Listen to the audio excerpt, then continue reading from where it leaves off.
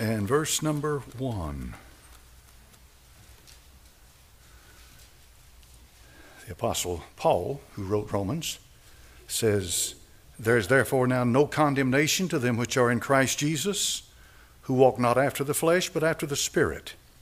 For the law of the Spirit of life in Christ Jesus hath made me free from the law of sin and death." Father, bless your word. Thy name I pray. Amen. Mickey, I want you to entitle this tonight, "When God Talks to God." Amen. All right. Now, the 8th chapter of the book of Romans, folks, of all the chapters in the Bible, and there are many good ones, we're talking about a whole chapter now, not just a verse. Yeah. The 8th chapter of the book of Romans is an outstanding compilation of the Spirit's power and work in your life, and it's something that you ought to read it, you ought to study it, you ought to look through it time and time again. The 8th chapter of the book of Romans is the fruit and result of the atonement and the finished work of Christ. That's what you get in Romans 8. And to me, it's one of the worst things that you could say to me or any real Bible-believing Christian is to in any way detract from his finished work, what he accomplished at the cross. He accomplished at the cross of Calvary, above and beyond infinitely anything that had ever been given before, including the law. The Lord Jesus Christ, in the book of Romans chapter number 8, sets for us a new standard. And he tells you in verse number 1, "There is therefore now no condemnation, no judgment, no damnation to them which are in Christ Jesus, who walk." And this is what's important to understand about this. Not who sit, but who walk. Not after the flesh, but after the Spirit. So this definitely speaks right into what we call fellowship, but it also has more to do than simply fellowship. It has to do with your armor. It has to do with who you are, your identification, what He makes you to be and what He changes you into. Because when God began a good work in you, He will perform it until the day of Jesus Christ. See what I mean? He will perform it. And so He started something that He will complete. God never starts anything and then stops it and leaves it hanging. He finishes what He starts. He says this contrast, "For the law of the Spirit of life hath made me free from the law of sin and death." Now say, what is the law of sin and death? The law of sin and death is written on those 2 tables of stone that were carried down from Sinai. This is not to put those things down in any sense, but it is a comparison. Those stones could never give life. Never give life.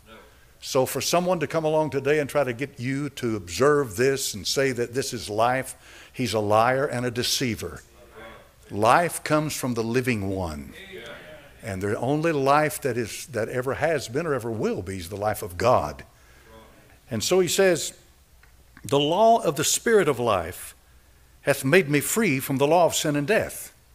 What happens is that you have one law contrasted against another law.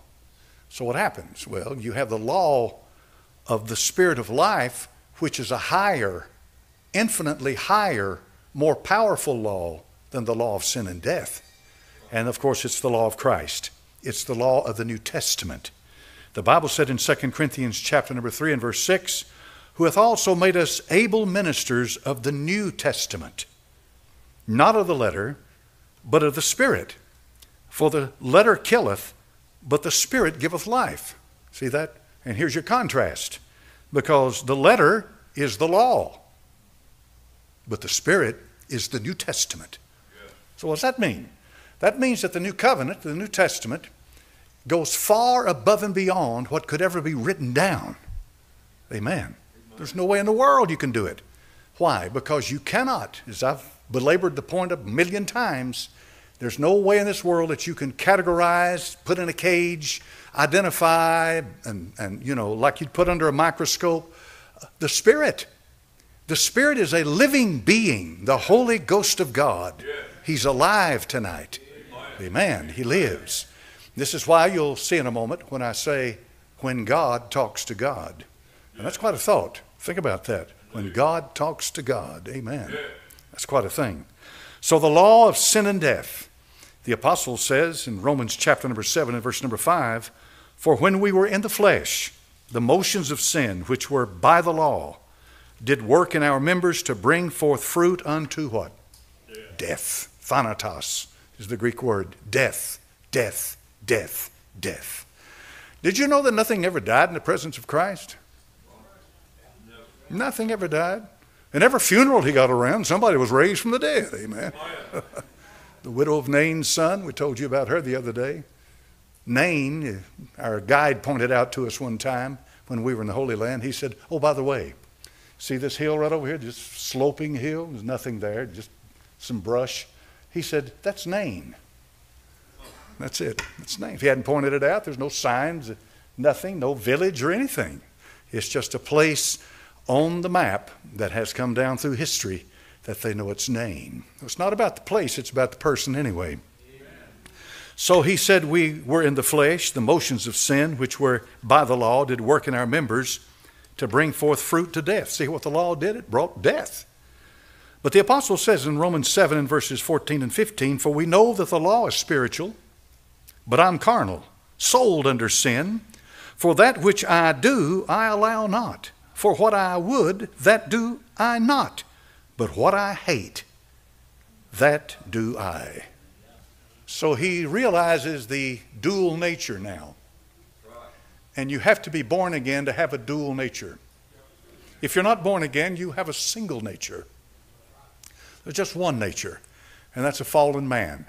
But if you're born again, there's a dual nature. So by the fact that the flesh lusteth against the spirit, and the spirit against the flesh shows that there is going to be a warfare inside your soul. Amen. And as the old timers used to say, whichever one you feed the most is the one that's going to win. Amen. And the feed, of course, is to take God's word. And by the power of the Holy Spirit of God, let him write it in your heart. You remember what he said in the book of Jeremiah? He said, the time will come when I no longer write the word or the laws in stone. He said, I'll write them in your heart. In the heart of flesh. I'll write them inside you. And that, of course, is what's happened because the law was fulfilled in Christ. Every bit of its righteousness, all of its righteous demands, he completely and fully fulfilled it.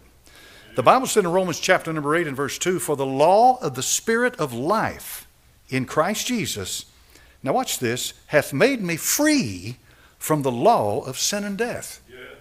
Now here's the thing about it. Does sin still bring forth death? Of course it does. You can spin it any way you want to. Try to cover it up and hem-haw around with it, but it still brings forth death. Sin, when it is finished, bringeth forth death. So, in the book of Romans chapter number 8, when God talks to God, we need to get into the idea and begin to think about what is sin? What is God convicting us for? What's really going on inside our soul? Because when you go to a doctor, that doctor may see the symptoms. He may see a rash, or he may see a knot, or he may see blood or something of that nature. A good doctor is not so concerned about the symptoms as he is about the cause. Let's find out what's going on here. So he begins to run tests to make a diagnosis. This is what the Bible's talking about. The Bible's not interested in putting bandages on your problem. No, not at all. That's where the devil works. That's where his power is manifest.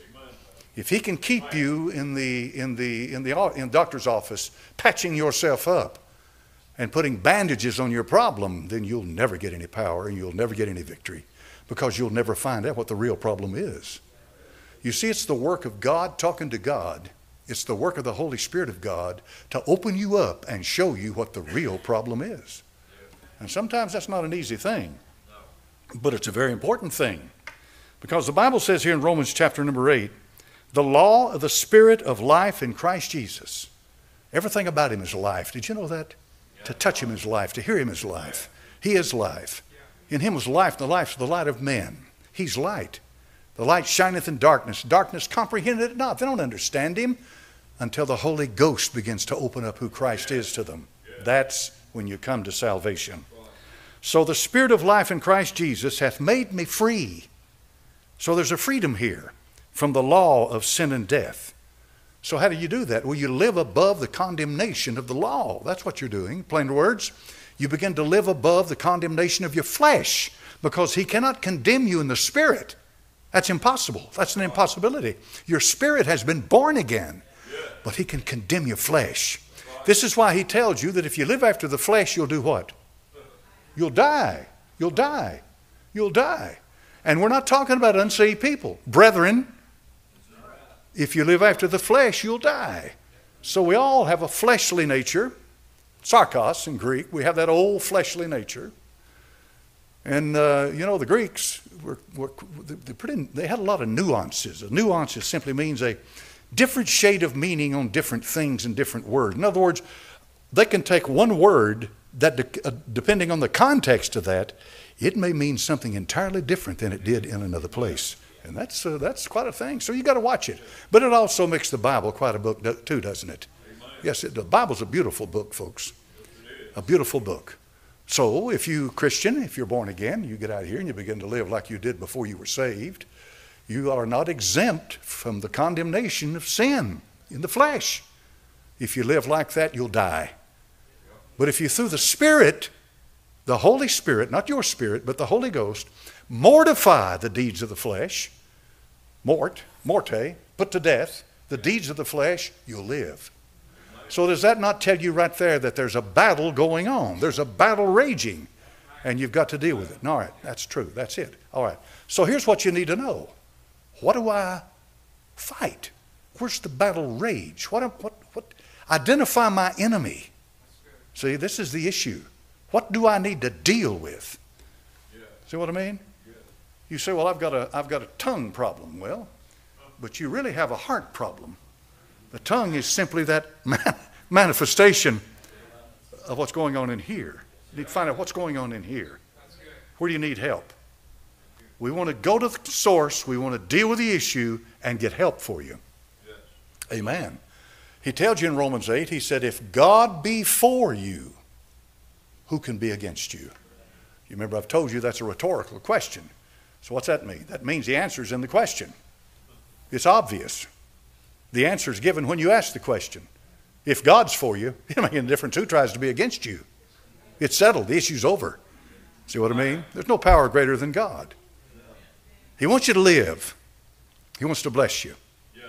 He wants you to have peace. He wants you to have victory. He wants you to have joy. He wants you to have fellowship with your brothers and sisters in the Lord. That's one of the things that so many churches miss. They don't have that fellowship, and that's a shame. That's a shame. Because one of the sweetest things on this earth is for two brethren that love the Lord to walk in agreement with each other. How, sweet fellowship of the saints of God. He said, by this shall all men know you're my disciples, if you have hate one for another, right? That's not what he said, is it? He said, if you have love one for another. Yeah. Exactly. In 1 Corinthians chapter number 4, he says, but with me it is a very small thing that I should be judged of you, or of man's judgment. Yea, I judge not mine own self, for I know nothing by myself. Yet am I not hereby justified? But he that judgeth me is the Lord. You know what he just told you? He said, if thy heart condemn me, God is greater than my heart. In plain words, my emotions, my immaturity, peer pressure, and peer pressure is what he's referring to here, judged of other people. If you live your Christian life trying to follow what one says and another one says and another one doesn't like this and this and this and this, you're going to be in a mess until you're gone from this world. You have to have that fellowship with the Lord. And the Holy Spirit is in this world to open you up. God talking to God to make intercession for you. He says in Romans 8:33, who shall lay anything to the charge of God's elect? Romans 8:33. It is God that justifieth. You see that? I don't doubt I'm probably one of the sorriest low-down dogs ever lived if you get among some people.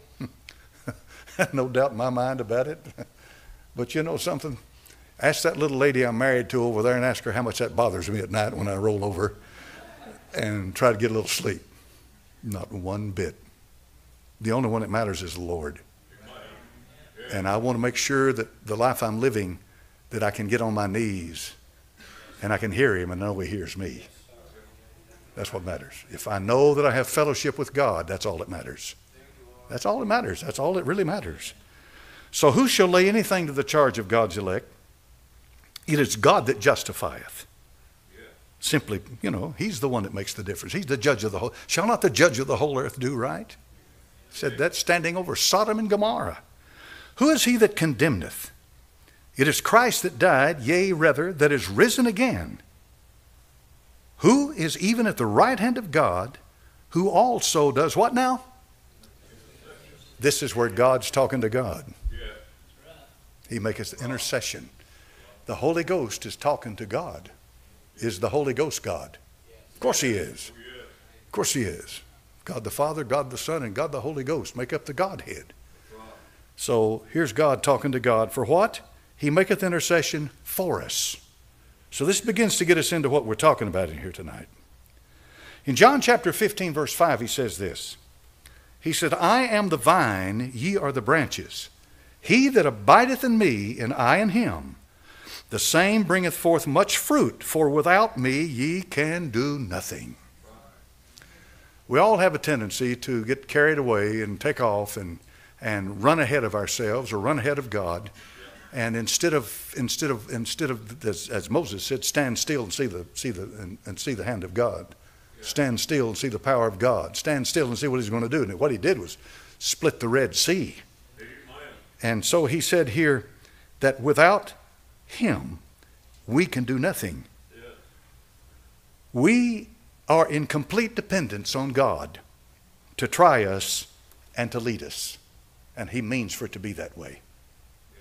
God did not give you a list when you got saved and told you, you live by this list, everything will be fine. No. God wants you, and he wants to talk to you, and he wants to have fellowship with you. You are the highest creation that God ever will make. He put you in a place where he can fellowship with you. There's not one word in the Bible about fellowshipping with angels or with cherubim or seraphim or any of the rest of them. And this is not to put them down. They serve their purpose. They are what they are. God made them to be. But he fellowship with you. Now, what's that mean? It's reciprocal. Back and forth. Back and forth. To receive from the Father and give back to the Father. Are you walking in the light as he is in the light? Then you have fellowship one with another. And while you're doing that, the blood of Jesus Christ, God's Son, is cleansing you from all sin. Now let's think about it. You're walking in the light, you have fellowship, and you have a constant cleansing taking place in your life. Therefore, you're not sinless, are you? That would make no sense. Not whatsoever. If he is constantly cleansing you from your sin to have fellowship with you, then it's obvious that you're not a perfect being. The day will come when your spirit will be perfected according to the book of Hebrews. But right now, you live in a sinful, fallen world. You have a sinful, fallen nature, but you're also born again. That sinful, fallen nature cannot have fellowship with God. It is enmity to God. The Bible said it is not even subject to the law of God. No. That's what it says. That's sinful nature. But the man that is born again, he wants you to walk in fellowship with him. Yes, he does. All right, in order to do that, he's got to be the one who does the issue, who searches the heart, try the reins, and by doing so, he's able, by his own purpose. God's got a purpose for all of us. And by that, we are able to walk in light because we are walking in agreement. Koinonia is the Greek word. Walk in fellowship, walk in the light. This is what he says in Romans 8. Who walk not after the flesh, but after the Spirit. The Holy Ghost. and have fellowship with the Father. I love it. I love it when I'm sitting at the table and I'm eating my cereal and I stop eating my cereal and I start praising God. I do. I love that. I love that when my soul begins to move and I can feel Him move through that room just as surely as I stand before you tonight. How many of you know what I'm talking about here now? Now you can't fake that. That's no fakery on God's part. That's the Holy Ghost. But what He just did is come into your soul and had sweet fellowship with you, and it just lifted you. I mean, lifted you. And see, that's the earnest of our inheritance. The Holy Spirit's the earnest. He's the guarantee, the down payment that we know the Lord. Amen. I went 27 years, didn't have a clue what that was. But then when I met Him, I did. I did. And the Bible says, if any man have not the Spirit of Christ, he's none of His. So why didn't you just simply say, if any man have not the Holy Ghost? Because there's a difference in the application, not the person, but the application. Because the Spirit of Christ, when you have the Spirit of Christ, you've got the Spirit of victory. He lives. He lives. He lives.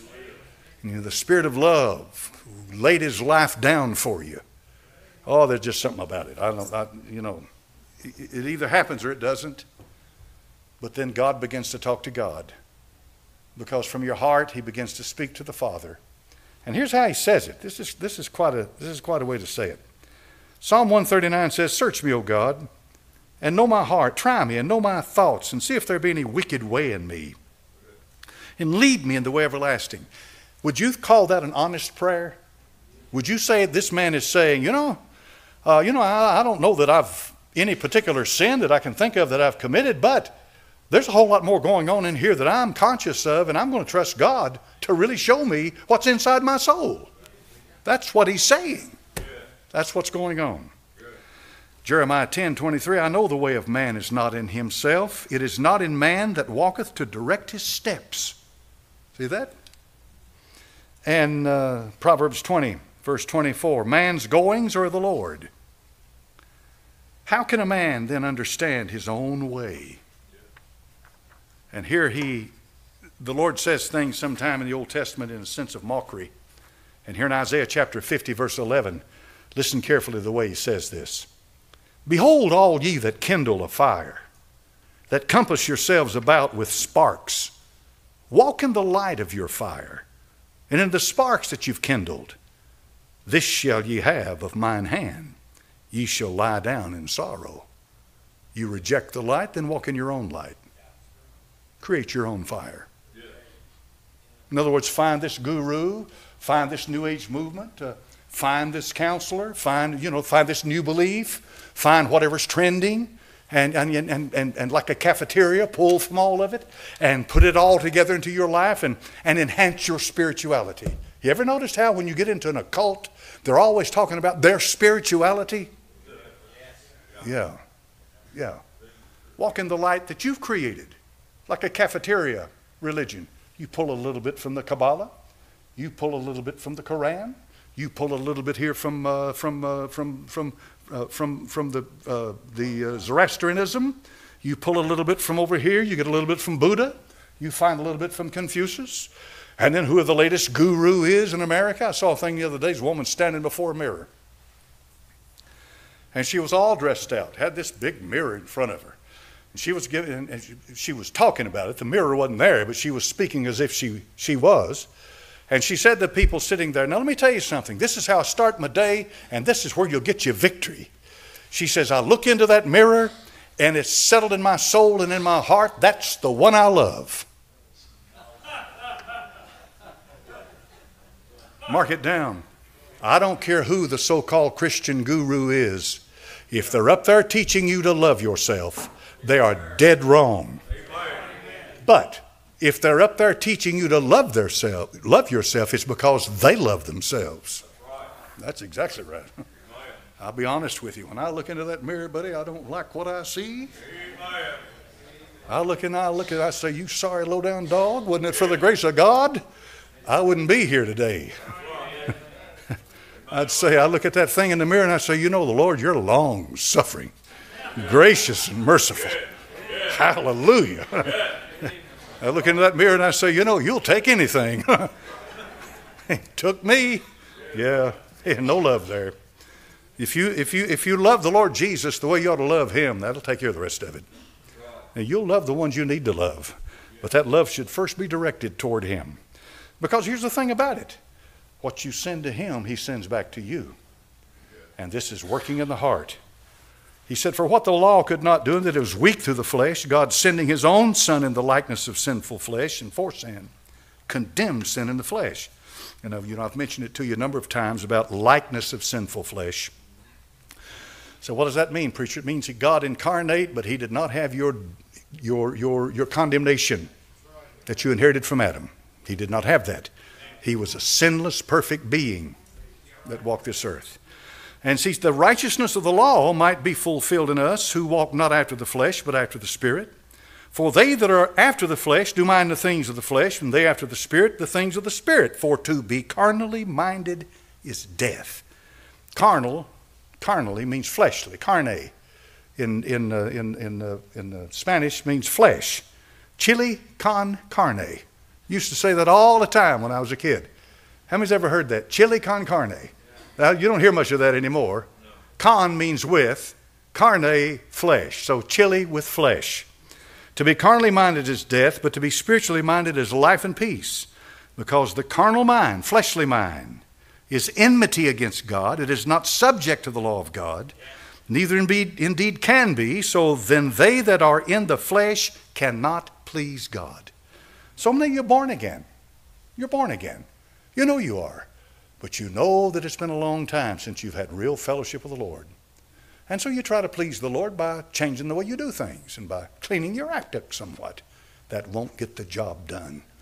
You have to get where the Spirit of the living God begins to move in your soul and show you what the real problem is. Amen. See, what you're doing is making your own decisions about your weaknesses, about your besetting sins, about these things, and what you've done is taken that into your own hand. And folks, be honest with you tonight, we're not capable of that. These things are wrong, they're wrong. If you've done something wrong, confess it. No question. But why? This is what we're dealing with tonight. Why did you do it? Don't you want to find out why? Sure you do. That's what you have to do with this. So the Bible said you're not in the flesh, but in the Spirit, if so be the Spirit of God dwell in you. And if any man have not the Spirit of Christ, he's none of his. All right? He just told you that the Spirit of God and the Spirit of Christ is what? There's reciprocal here. What's it mean? Same thing. Synonymous. Same thing. No difference. And if Christ be in you, the body's dead because of sin, but the Spirit is life because of righteousness. If the Spirit of him that raised up Jesus from the dead dwell in you, he that raised up Christ from the dead shall also quicken your mortal bodies by his Spirit that dwelleth in you. That unsaved man, his flesh is his life. To the saved man, his flesh is his container. To the saved man, the flesh is just a place he's temporarily abiding in. And the Holy Ghost keeps it alive. That's what he just told you. The Spirit keeps that flesh alive. It's not for the unsaved man, that's him. But the Bible tells you here, therefore, brethren, we're debtors not to the flesh to live after the flesh. For if you live after the flesh, ye shall die. Now, jump with me on down here for the sake of time. And go to verse number 26. Romans 8, verse 26. Likewise also, the Spirit, this is the Holy Ghost, Holy Spirit, also helpeth our infirmities. Now here we have God talking to God. For we know not what we should pray for as we ought, but the Spirit maketh intercession for us with groanings which cannot be uttered.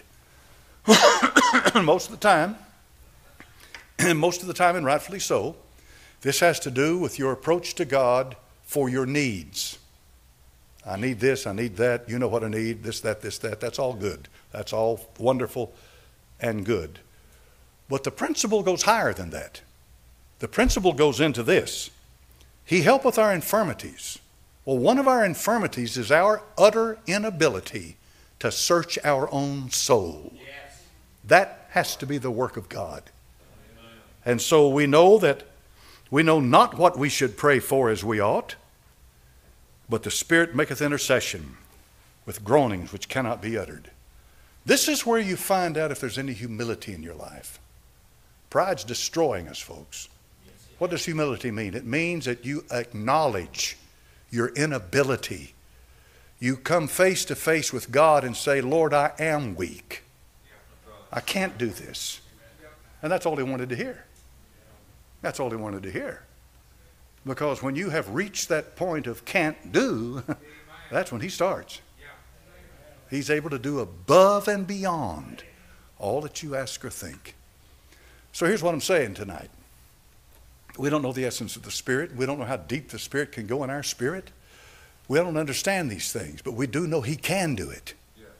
So you got a problem. All right? You got a problem. You know, you may have some raw fleshly issue. There's a lot of that stuff around. You may have a deep spiritual issue. A lot of that going on. God only knows. He's the only one who really knows the depth of the human heart. So what do you do? What do you do? Search your heart? Know everything that's in there? No, here's what you do. You come before him and fall at his feet and say, Lord, without you I can do nothing. I am nothing. I need you. Open my soul and show me what's really going on in my heart.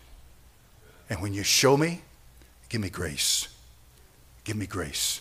Teach me, lead me, guide me. I want to walk with you. I want to love you. And I want to have fellowship with you. I'm going to trust you to do inside me what needs to be done to have the sweetness of fellowship with the Lord. If you start praying like that to the Father through the Holy Ghost, you're going to be surprised at how he begins to maybe move in your heart and in your life and begin to show you things about your nature and about this and that you can't see. And when he does, he never does this. This is important. To a believer, to a born-again believer, the Holy Ghost never points something out in your life to condemn you. Law does that. He points it out in your life to instruct you and direct you and draw you to victory, peace, forgiveness, grace, and humility. The more, listen, I wouldn't make it 5 seconds if it was left up to me to keep myself saved. I'd be God. You'd feel the vacuum as I left out of here heading off to judgment. I couldn't, but I know him. What do you mean? I know him. What do you mean? I know him.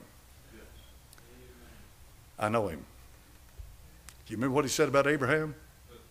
He said, I know him. He's never been through what he's going to be going through, but I know exactly what he's going to do when he goes through it because I know him. Well, I take the same thing and apply it to the Father. I know him. It doesn't make any difference what we go through, what I'm going to have to go through, what you go through.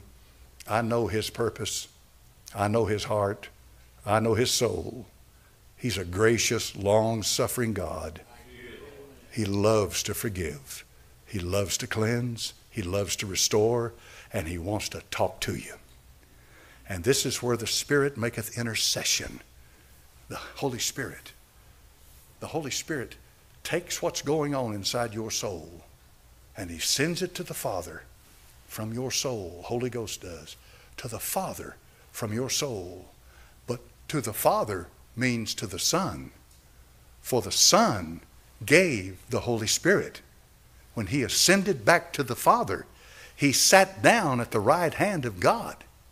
And when he did that, he sent the Holy Spirit into this world. When the Spirit of truth has come, he will guide you. I will send you the Holy Spirit. And when the Holy Spirit comes, he comes with a distinct mission sent through the Father to the Son from the Holy Ghost to come into your life and do what needs to be done. And I'm going to trust God. If you trust man, even the best of men, I mean the best of men, you're still trusting a man. And somewhere along the line, he can fail you. He can misunderstand you. A lot of things that people are capable of doing, he can do to you, and sometimes not even mean it. But he cannot be to you what God can be to you. So if you got something that's working on you tonight, been eating you up now for years, you've prayed over it and you've confessed it 1,000 times, you've tried to forsake it, but it just keeps coming back, maybe you're the one that needs to come to him tonight and pour your soul out and say, Lord, I've tried everything I know to try, and I know I've failed. I cannot get victory, but I know victory's real. Victory's there from me, and it is. I'm going to lay myself at your feet, and I'm going to be patient. I'm going to be patient. I'm going to wait on the Lord, and I'm going to let you move in my heart and show me what needs to be done, and then do, because he doesn't expect you to do it all, and do for you what needs to be done. Father, in Jesus' name, I thank you, Lord. I thank you for the communication of God talking to God, coming back to us, sending the power of the Holy Spirit. Lord, bless tonight. Bless these dear folk who heard this, the folks who heard it live through streaming, those that will hear it later. Bless your word. My purpose in getting, you know my purpose. You know my motive. I didn't get up here to hurt anybody. I didn't get up here to condemn people. I got up here to help them. And I know our only help's going to come from thee. Bless your word. Bless it as it goes forth. In Jesus' name. Anybody raise your hand tonight and say, Preacher Lawson, I want you to pray for me because God has spoken to me, and I want to continue on with him now. Maybe I can see something with what you're talking about. I'm going to try the Lord and try it his way. God bless you. God bless you here. Amen. Anybody else, raise your hand. God bless you, my brethren. Anybody else? Father, now bless these dear folk. We've asked you, Lord. We've asked you. And we know what you can do. We know who you are. In Jesus' name, amen. All right.